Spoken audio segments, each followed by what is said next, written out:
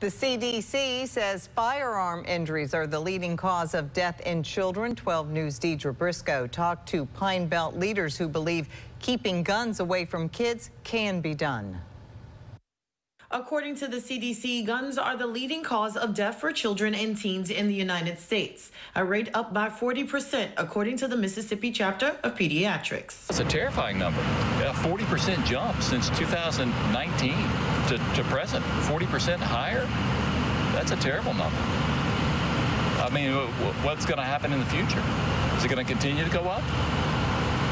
While doctors are sad about child deaths due to gun negligence, police now say people can focus on safe gun storage.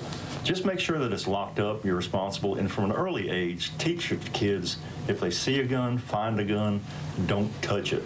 Tell a grown-up, tell your mom or dad, tell an adult.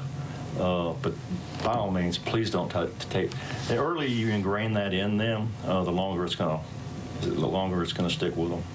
Doctors say homes with children who suffer with mental health could be even more dangerous. That homes that have guns are 4 times more likely to have a child that commits suicide. So guns and suicide are correlated. So if you have a child in your home who is suffering from depression or anxiety or any sort of mental health issues, you really need to be careful about where that gun is and make sure it is locked and safely stored. Doctors say in addition to getting a gun safe, adults should make sure kids don't get the combination. Reporting in Hattiesburg, Deidre Briscoe, 12 News.